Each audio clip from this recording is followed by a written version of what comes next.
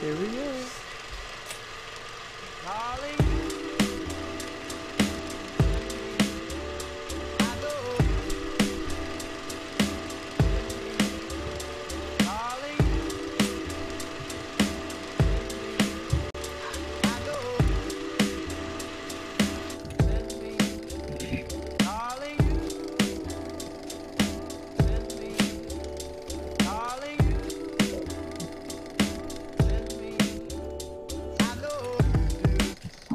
Hello everybody, Paul Richards here with PTZOptics, and welcome to our second annual History of Live Streaming. We have a very special whole panel of guests, and Tess is going to tell us a little bit about them. Yes, we're really excited today to have some of the top names of the industry who have been through it all the whole time.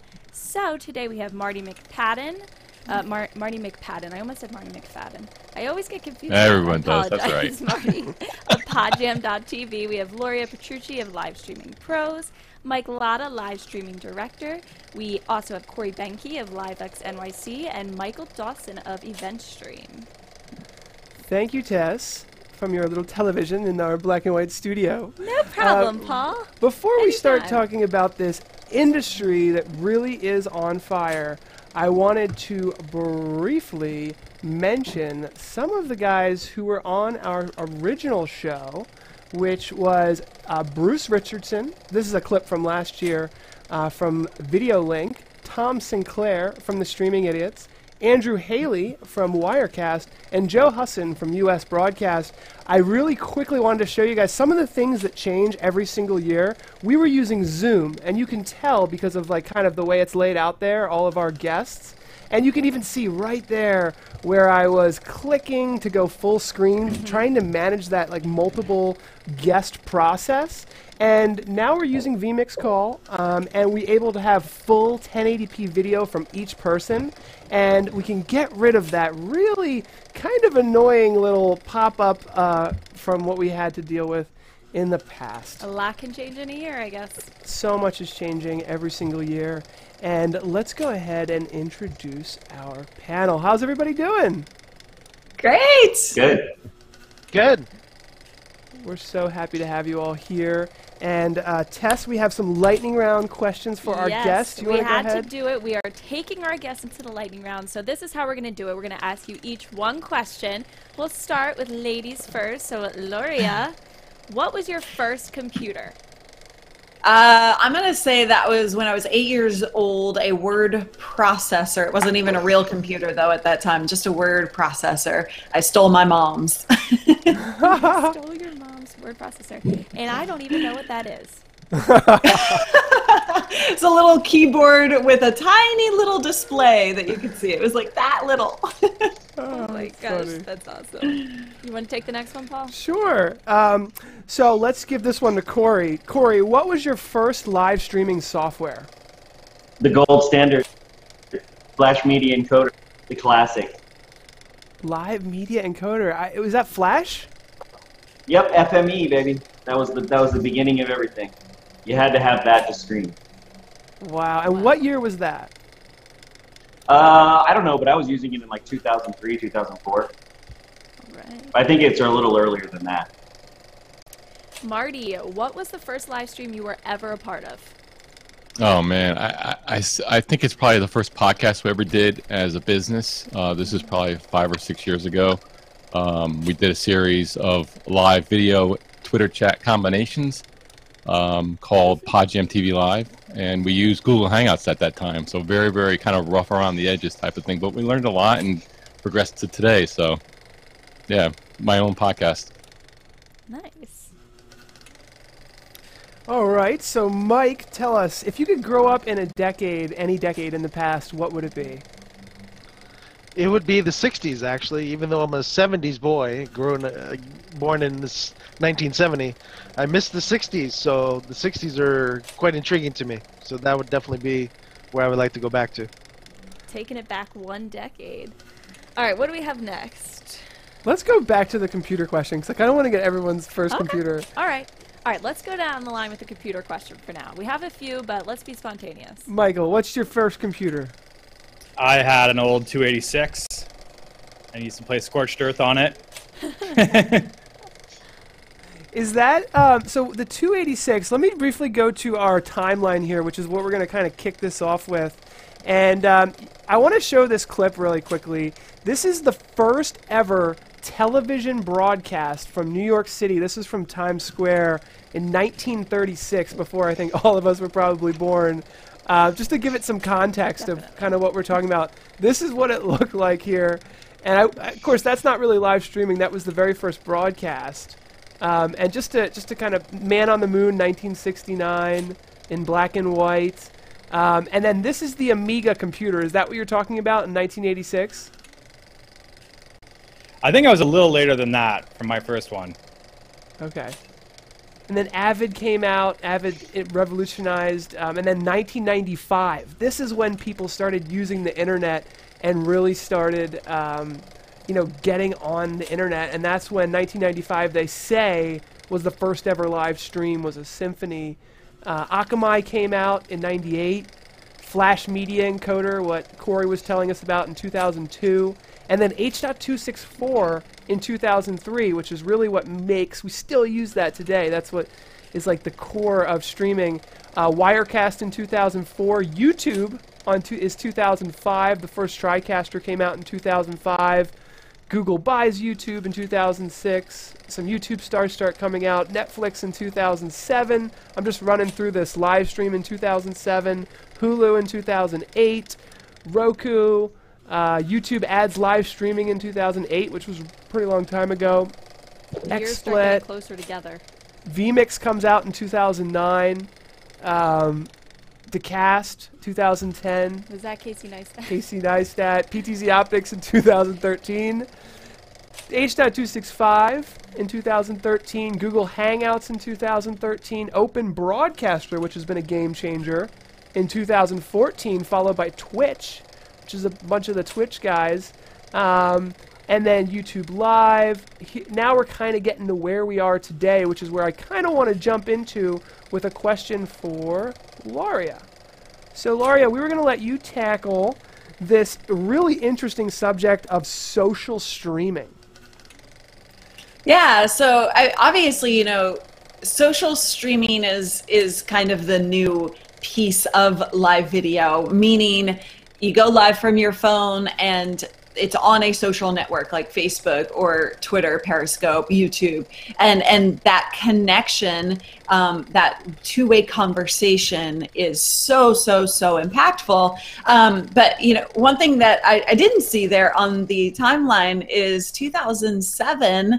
I started using social live video, so it's actually not that new. However, early in the days, it was called Quick, QIK. Does anybody remember that? Yeah, I remember Quick. We had Quick integration with live stream. Yeah. So, but like it first came out on the Nokia N95, it was single phone, like it wasn't open to the world, right? And that was that was the first social mobile live streaming application. Obviously, we didn't have data connections like we do today. So it wasn't a lasting experience. It wasn't a great experience. However, it was so awesome because it was the first entry and foray into this world. So it's definitely come a long way in the last several years. Yeah, and I think a lot of people look to you as kind of like an expert in the social area with live streaming pros and Facebook Live. Like I remember a lot of people like kind of don't like change, and I remember being so happy with my YouTube experience. I was like, "What is this Facebook Live? Like, I don't need that." And yes, we do. Yes, we do, and it's been so amazing. Can you just tell us about kind of like your early experiences with Facebook Live, even though it probably wasn't that long ago? Yeah, well, I mean, I think as soon as Facebook Live became available, it was very apparent that, and we decided as a company, like, all right, we are taking this by storm. Like I had been already teaching live video and recorded video. But at that point, it caused me to make an entire switch in my business to solely focus on social live video and how to do that from a studio and how to do it from your mobile phone, right? So we started doing a daily live stream on Facebook Live and grew very, very quickly. And you know, I think the more you use the tools that are available to you, the more chances you have of making a name for yourself. Obviously, you saw it in the timeline, right? The YouTubers, the Twitchers, those people who take advantage of this stuff early on are the ones who are able to kind of really use it to the biggest advantage. So Luria, branching off from, I know you guys have success with Geeks Life. So Facebook Live had a big part in you guys developing Live Streaming Pros as its own brand and business. Yeah, and that's kind of like right at that first section of Facebook Live and Periscope coming out and all of that. That's kind of when we made that switch. And so it's been really super focused on live video from Facebook. I like Facebook a lot. There are a lot of things I hate about it. But there are a lot of things, and I actually sent an email out this morning to my list. There's so many things to love and hate on all the platforms, right? And I think that's kind of where we are right now, is everybody is still figuring out kind of what features to put in their own platform, and what to do with it. Like, for instance, I love YouTube Live. I've been using YouTube Live for many, many years. They took a while to come out with the mobile version of that, but they also have like silly little things about YouTube Live that drive me insane, like the fact that once this live stream is over, all your comments on YouTube are gone, and we don't get to keep them around, right? We fixed that, Laria. Well, that's true. That was one of my biggest freaking issues with YouTube Live. So I actually hired a developer to download all the use the API to download the chats and store them in a database, because I can't stand that. It's so annoying. Yeah, it is annoying. And I think, you know, every single platform has definitely got its pros and cons, and that stuff is moving at a really super fast pace. If we look at the years that YouTube came up in just terms of recorded video, like all of the changes are happening so much faster now, because as consumers, we're demanding a whole lot more, a whole lot faster. Last thing we have, so you actually basically covered everything, except we were going to maybe, do you want to touch on Twitter and Periscope and maybe some of the other social media networks? I mean, it seems like, can we look at them maybe as Twitter versus YouTube versus Facebook? It seems like Facebook and YouTube are really the dominant players. Are there other social media platforms people should think about? Well, it depends on what you're trying to do with live video, right? Like, I mean, all of us here, for example, on this panel, we take slightly different approaches to our live video, as you know, as a business, as a hobby, all of it, right? So it depends on what you're trying to accomplish. If it's a business for you, or if you're trying to like build a business using your live streaming, then Facebook wins out. If you're trying to if you're a musician, you should go to Busker probably, right? Like, I mean, because Busker is another social live platform that allows you to bring in, to get donations during your live stream, and it's specifically targeted to like musicians and performers. So there are these many micro networks that are specifically targeted at different people for different purposes. And so that's been an interesting thing. I don't put a whole lot of, shall we say, effort into, or confidence really into, new social networks that don't have a big name like Facebook or Twitter, right? Because they come and they go very, very quickly. And so that's one thing that you've got to pay attention to, is it worth the effort of, you know, putting my time into this platform when you're trying to choose one? Because sometimes they do go away just because of lack of users or lack of funds, for sure. And, one thing, if you're speaking of what you're trying to accomplish, if you're trying to do like the highest quality live streaming possible online, and you're trying to build an audience, and that YouTube is great for, because 4K streaming on YouTube looks amazing. YouTube puts so much effort into the quality factor, where they lack in other areas. Facebook is the exact opposite. Twitter, I'm super impressed with Twitter, with Periscope's encoding. We send them what should be a crap signal, and we get an amazing looking video. So I'm like, whatever they're doing, they've got it going on. Does anybody have any comments about social streaming from our panel? Because our next topic is the epic scale of live streaming. I was going to let Corey, who's really the architect behind the world's largest, most watched live stream in the world. I'm looking forward to hearing and about I that. cannot wait to talk about that. But is there anything on the social network? Because I know, Marty, you were a big blab.im guy, and then it died on you, right? Yeah, well, I mean, what's great about those kind of platforms is discoverability and meeting people. I'll say this: I met one of my good friends now, Stephen Haywood, on that platform. I've been following Stephen for a long time. Saw him broadcasting on there, reached out, and we struck up, and we're quite good friends. So I think Blab for that has been great. I've met a lot of people that I would not have met through that platform. Now, it didn't have enough money, and it suffered from quality issues. And that kind of points to even what Laurie is saying, is that I think what's going to win out in the end is quality. You guys watch. I primarily, as a business, I do live streaming as a business. I'm not on camera a lot anymore. I am behind the controls. And one of the things we've noticed is the demand for quality from clients. And they want to kind of up the ante as far as making it more TV-like, as far as the productions we do.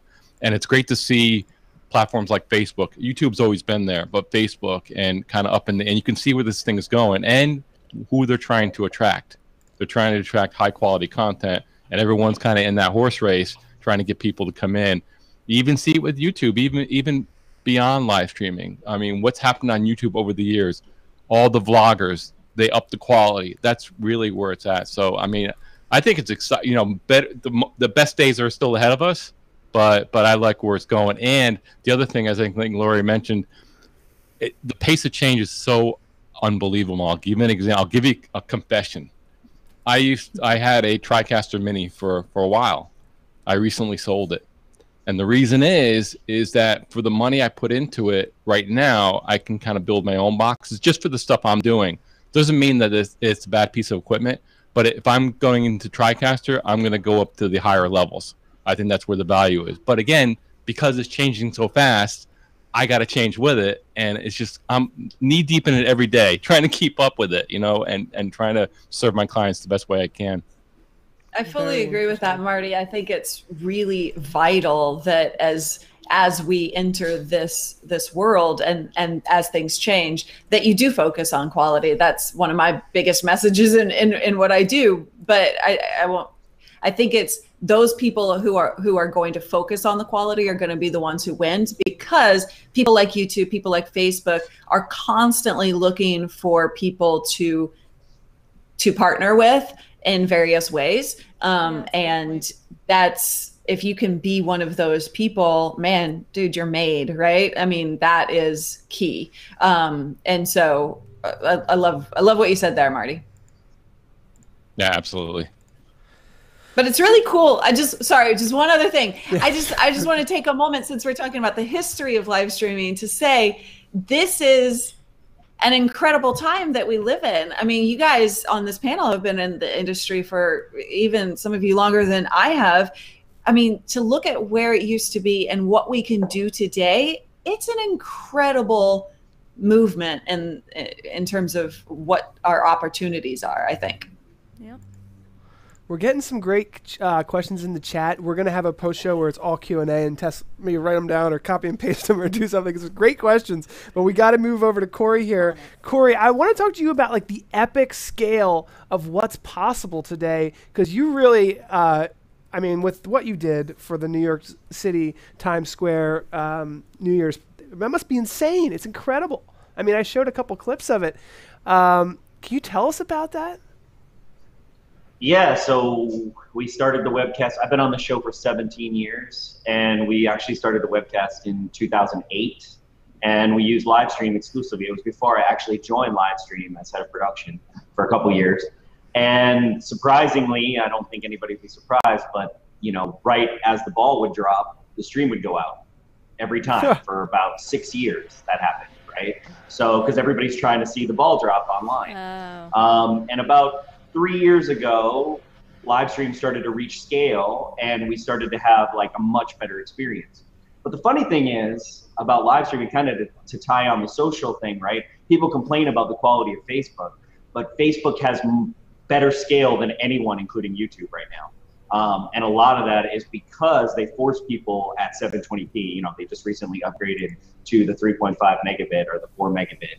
But you know, that's where the quality is going to come in, is as they figure out ways to scale their codec over time. But New Year's is a fascinating use case. It's the biggest in North America. The World Cup is bigger. There's a lot of broadcasters that actually get more people. But it's an interesting use case in the sense of, you know, MPEG-2 broadcast doesn't matter. The scalability of it's already built into the system.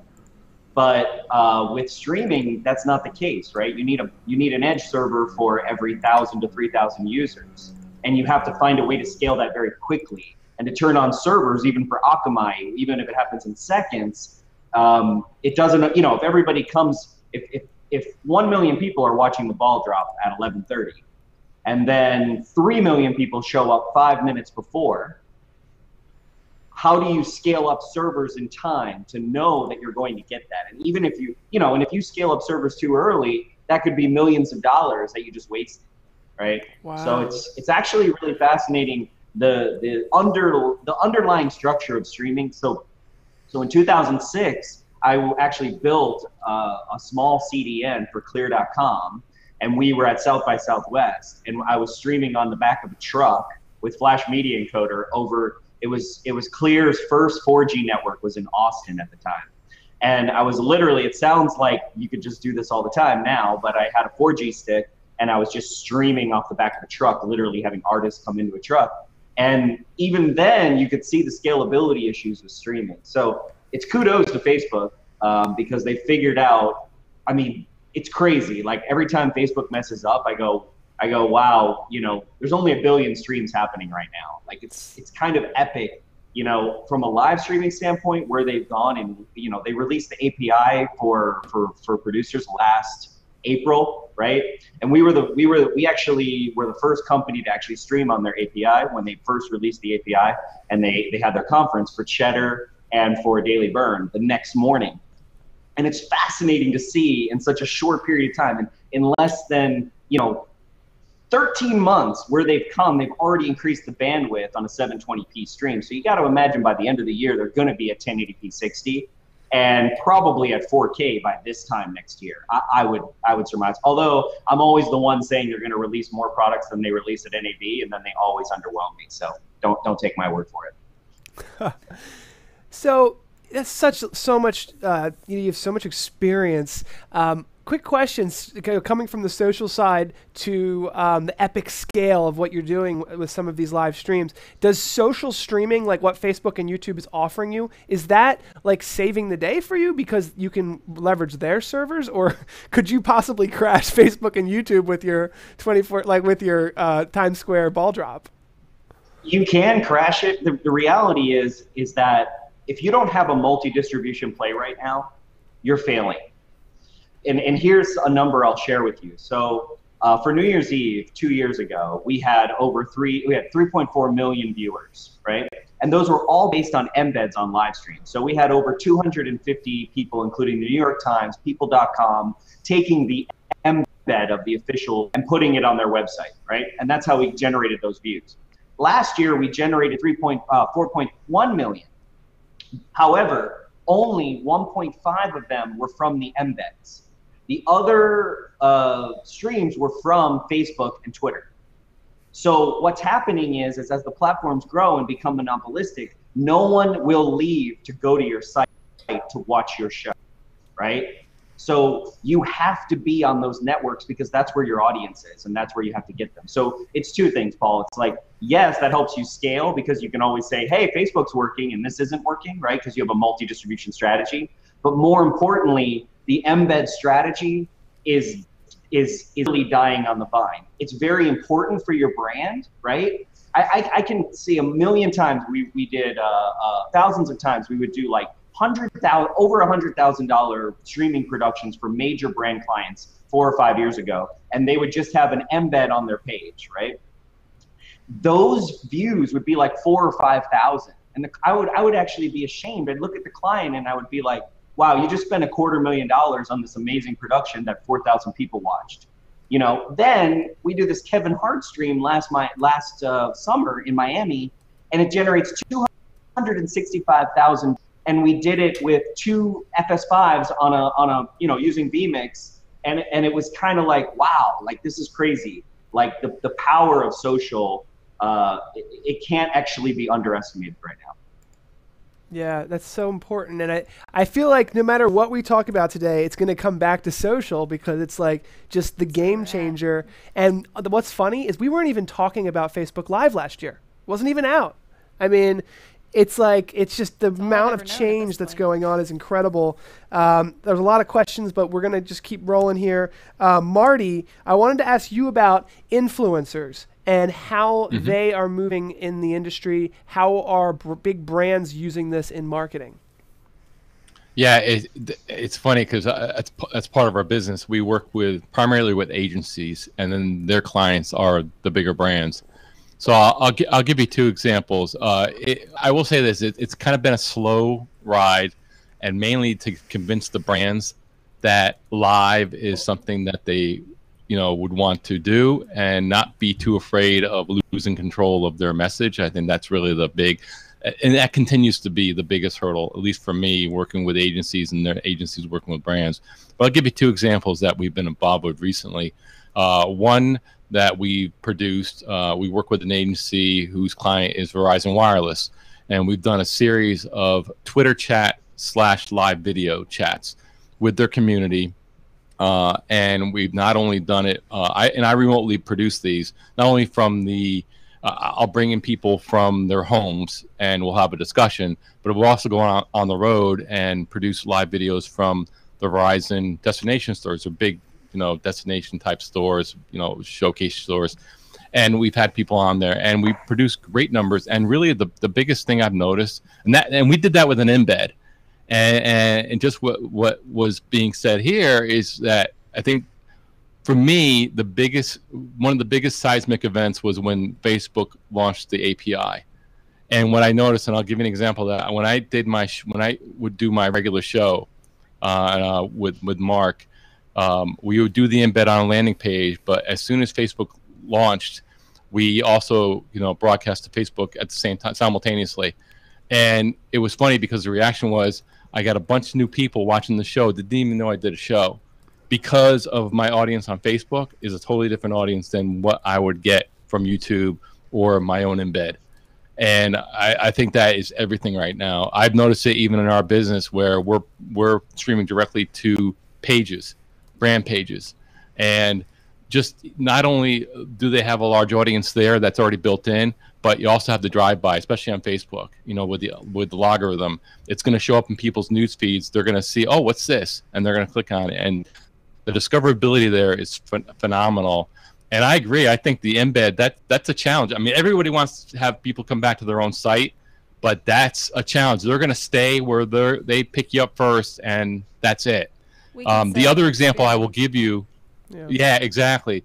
The other example I'll give you, I don't do a lot of influencer stuff myself, but I was recently invited by Huawei to travel to Shenzhen, China, to meet with their folks, take a tour of the factory. Me and my wife went out there. And being China, I didn't take any fancy gear with me. I had my iPhone, basically.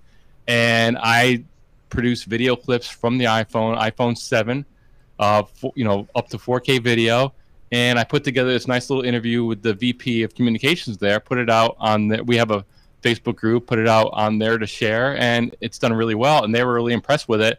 And I didn't even tell them that, I mean, do you realize this was from a phone? And I think that's another game changer here, where the quality of the equipment being, in your phone, iPhone 7, is a real, and the quality of the video that you can get out of that. Now, it's not going to replace a high-end Sony camera, $100,000 camera. Still not yet, but I mean, but that's a real game changer for folks, and even YouTube opening up direct streaming from the app opens up a lot of areas. But again, I'll go back to my original thing I said before, was it comes back to quality, and I've noticed that with clients is that they're demanding more and more quality.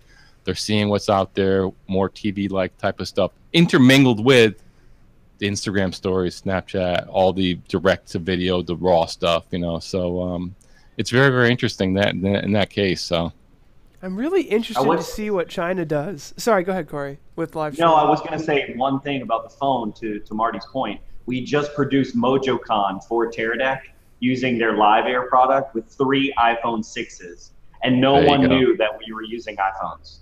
And I just bought the Sling Studio, which I haven't had a chance to check out, but we just bought it here. I didn't want to buy it, but a friend of mine was doing this Vice stream, and he was using it for a cooking channel, and it looked amazing. And I was like, I got to get this thing. I got to try it out. And apparently, there's Teradek's Live Air product, and there's Sling Studio, and those are literally products that are just like take your phone and bring with it into professional production. So, wow. Well, that actually brings us into what we wanted to talk to Michael Dawson about, the president of EventStream Canada, and he was actually on the show a couple weeks ago. One of the main questions that came out of it is, can you, and this is kind of a question for everybody, but I want Michael to go ahead and jump into this first, can you make people feel like they're actually at an event? Can you take someone to Times Square, Manhattan, and on an iPad at home, can the viewers feel like they're there? Are we there? Does that have to be 4K? Does it have to be VR 360? Is it possible with the? Is there a way? Is my question to you, Michael. And I think technology plays a role in that, but ultimately I don't think technology is the most important piece. I think when it comes to engagement, which is really what we're talking about, it's up to the producer. It's the producer of the show. In respect to like, how are you engaging the audience in your stream? Because your stream could look great, but if it's completely a lean back view, then it's just like you're sort of watching TV, but you're watching it on a computer. I think the power of live streaming, the thing that actually makes it really interesting, and we can sort of see that on the show today with all the people typing in, and you've got your YouTube comments API coming up. The thing is, are we really engaging the people who are watching? And if you can do that as a producer, and that may be through, multi angles, that may be through, a Q&A with the people who are actually presenting from your event. If you can do that in a really engaging way, that's what's going to pull people into your event. That's what's going to make them feel like they're actually there. Because, we can all agree that the experience of being at an event is a lot different from watching it on a screen, right? You don't have that emotional connection. But if you can feel like you're engaged and you can feel like they're aware of you there, like we always talk to our clients, we say, hey, whenever you're doing whenever we're live streaming with you, make sure you engage the live audience, say hi to them, thank them for joining you, make sure they feel like they're in the room as well, and that their questions are valid and their comments are valid and that you want to hear them. Those are the type of things that are going to pull them into the stream. And I think that's really where the key focus needs to be for producers when you're thinking about producing a stream. I wholeheartedly agree with that. I mean, you can have 360 video with no host and nobody actually talk, like Michael just said, engaging with the audience, versus a crappy iPhone or crappy, phone mobile stream with an excited host going, oh my gosh, can you imagine what just happened? Take a look at this. This is amazing. And it kind of describes it and shows it to you. That is more key to bringing people along into that world and making them feel a part of the experience, showing them all the behind the scenes stuff, talking to them, getting them to tell you what they want to see, and you go over there and you find it, right? Like, I 100% agree. That's the way you get it versus a boring 360 video. I agree. And I think if you're not doing that, you're really missing the point of live. I mean, Yeah, we're not, absolutely. you know, if we're talking about sports, it's kind of a different thing. If you're talking about breaking news, of course, that's a different thing. But anything else, any other content, no matter what, if you're not engaging the audience in a live capacity, then you're doing it wrong.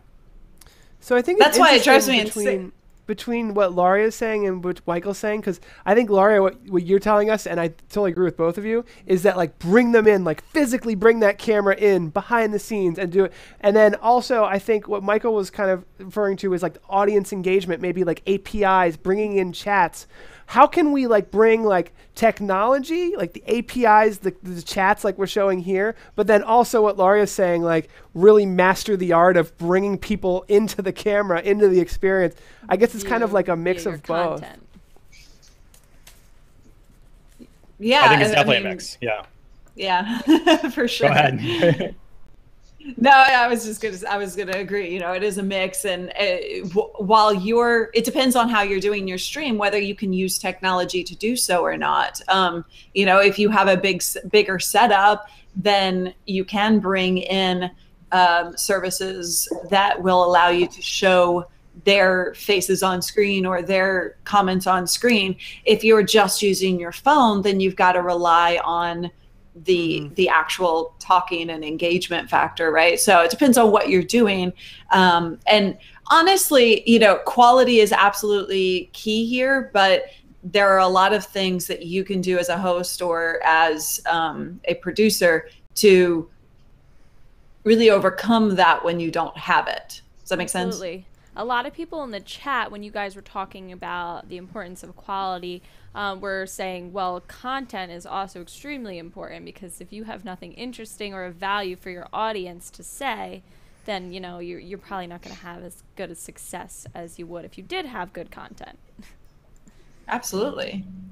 And that's literally the history of YouTube. I mean, YouTube started out with the quality was terrible. It was amateur produced videos, but they were getting billions of views because people liked the authenticity of it. It wasn't about the quality. It was about the content, and it was about that connection with the audience. And I think that's really, you know, that's where we're going to go. And I got to tell you, one thing I'm excited about, and I think you probably are too, is Apple just decided that in Safari, in the next Safari and in the next iOS, that they're going to be supporting WebRTC. And that's the protocol that we are using here in order to have this conversation.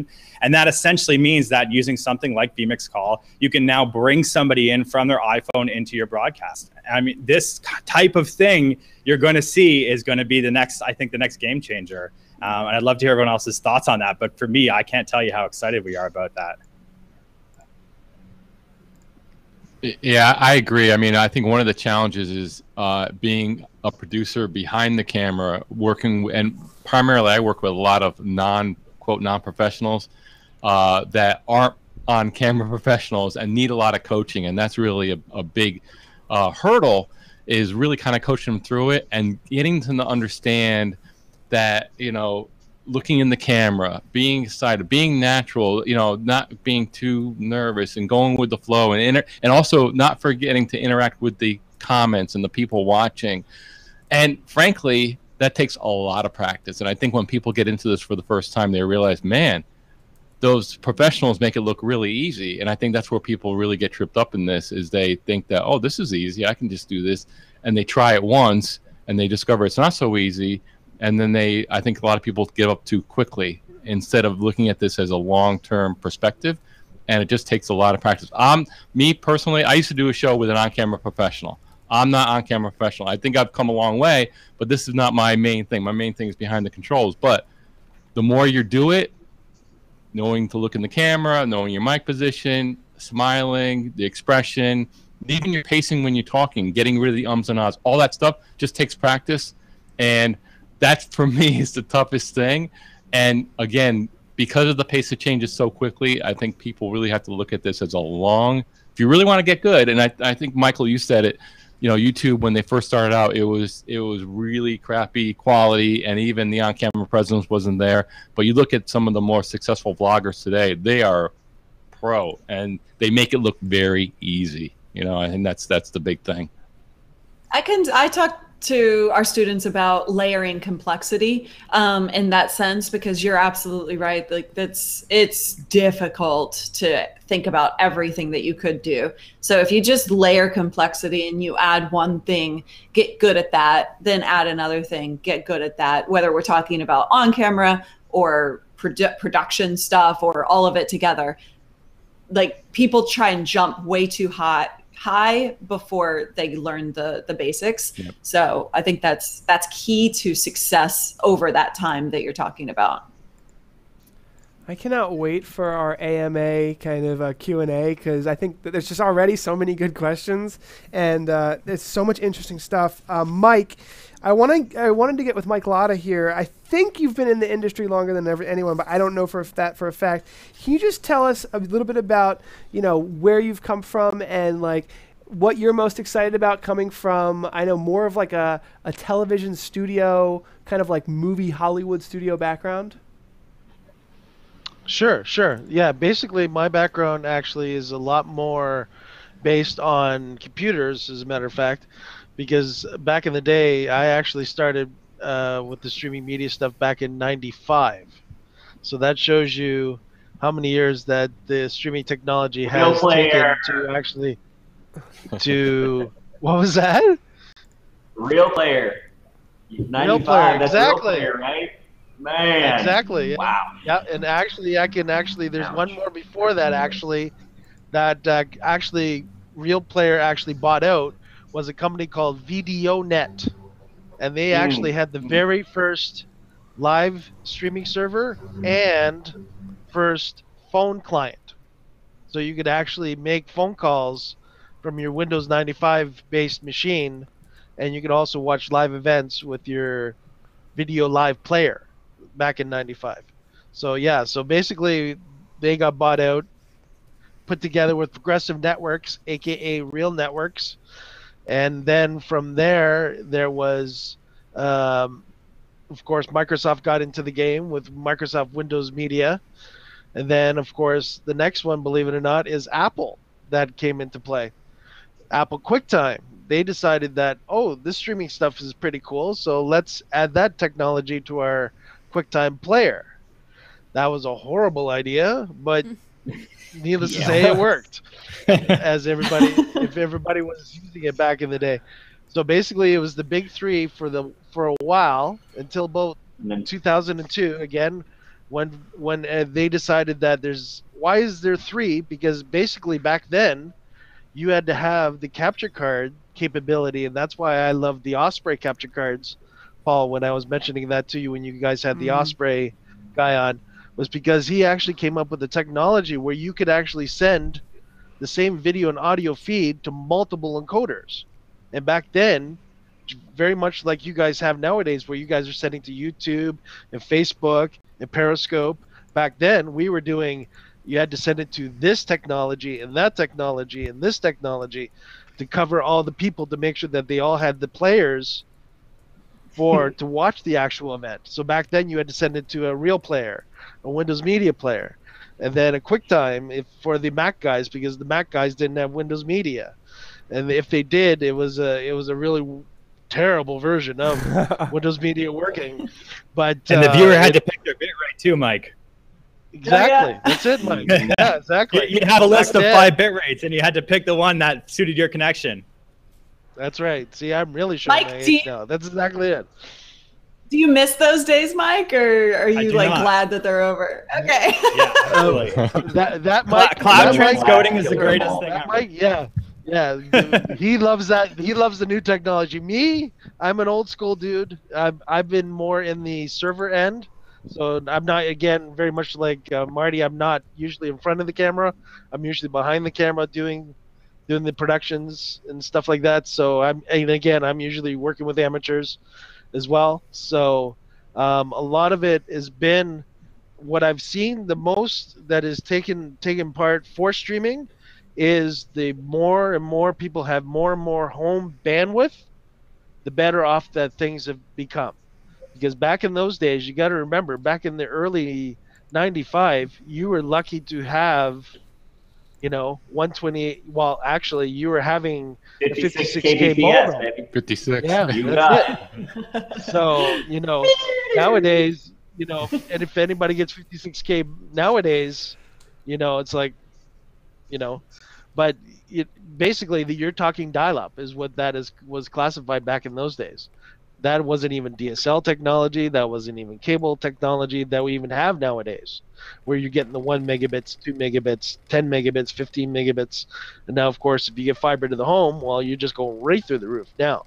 So that's what I've seen over the course of all the 20 years that I've been doing the streaming, is going from, itty-bitty little postage stamps that everybody makes fun of, postage stamp video that we had to make look as cute as possible, that you would full screen and it still look like crap. But anyway, but yeah, so you went from, so I'll be techie here for a second, 160 by 120, and now you guys have gone up to 1920 by 1080. And and 4K and etc. down the road. But again, bandwidth has been the huge thing. And again, if you don't have the bandwidth, as you guys are probably known, even if we're watching like a Netflix or even a high 4K YouTube video or anything like that, you really need good bandwidth coming home. And that was the big thing. Back in the early 90s, we were only doing audio. My very first live event, getting back to the live event questions, my very first live event was doing an audio event from a concert. Wow. That was it. And we were broadcasting at 28K. Woo! Rock and roll. Wow, that must have sounded great. Well, yeah. Well, again, with real player, that officially was 20. So again, I had to make sure that not only the 56K people were able to listen, but the 28.8 modem people also were able to listen as well. So, yeah. Well, that was one of our huge things at Livestream. I had to tell clients all the time before we had adaptive bitrate was, yeah, I can send the stream at 720p. I have the bandwidth. I can send the stream at 1080. I have the bandwidth. But your viewers do not have the bandwidth.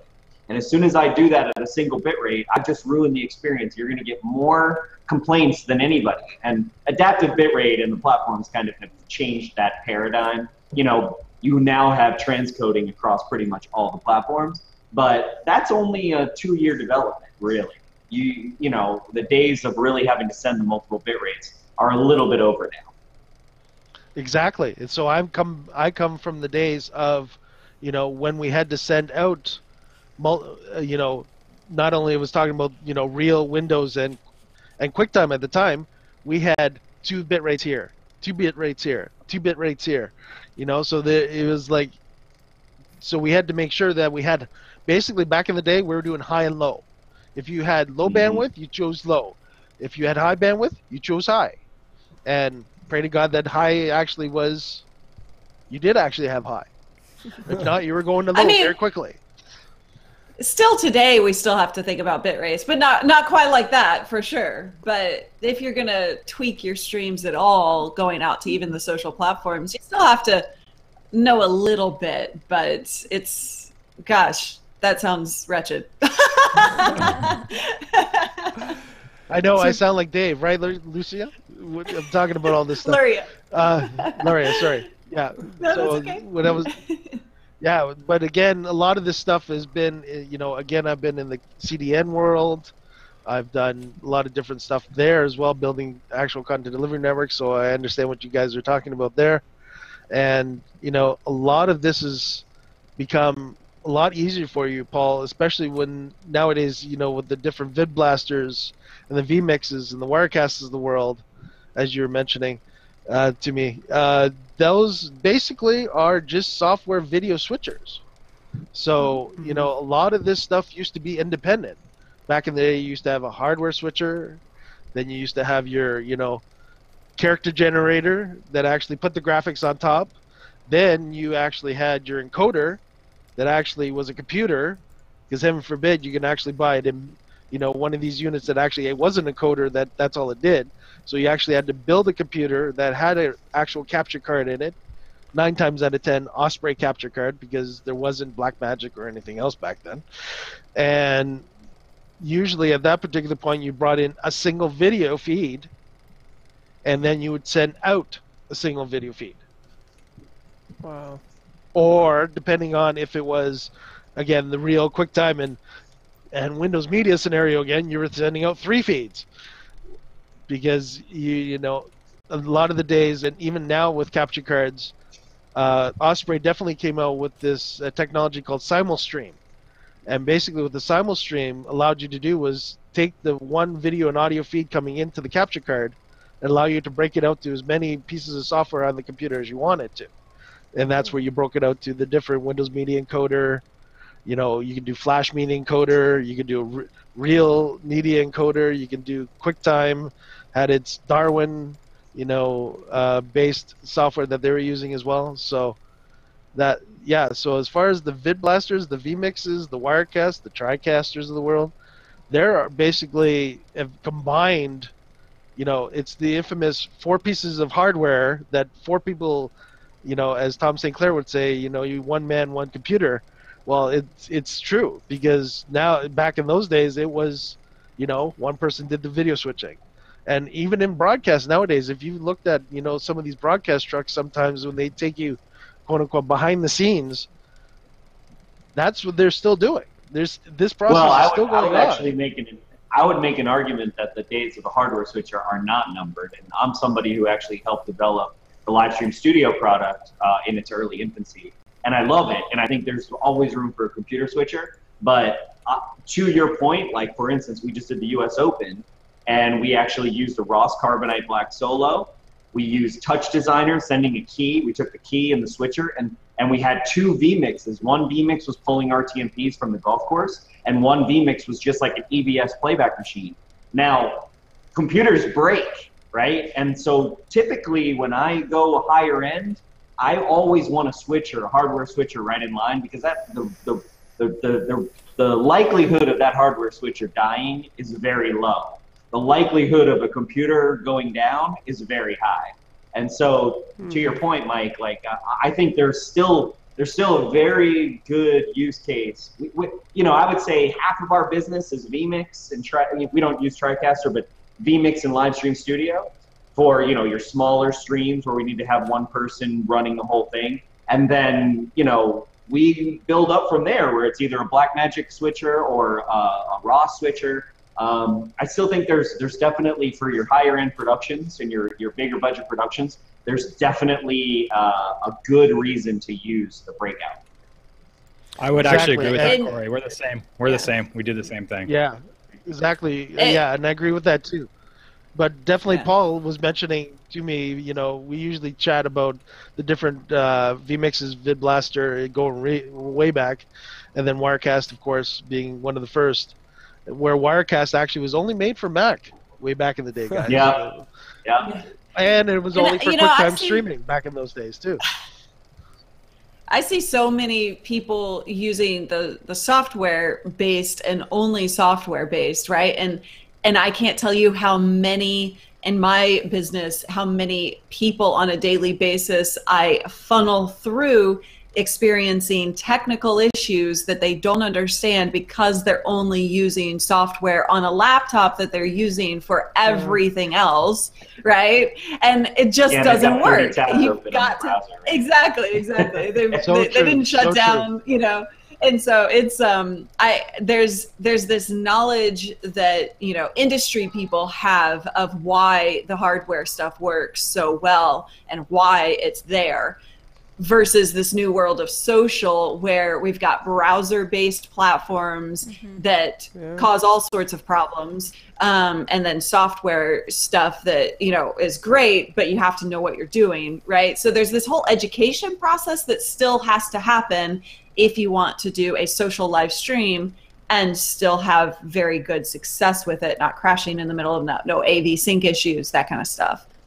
So guys, I want to jump into the end of the Q&A because we've got so many questions and people have been waiting so long. So let me roll the credits and we got to answer some of these questions for our audience. Thank you guys so much for joining us today. Darling,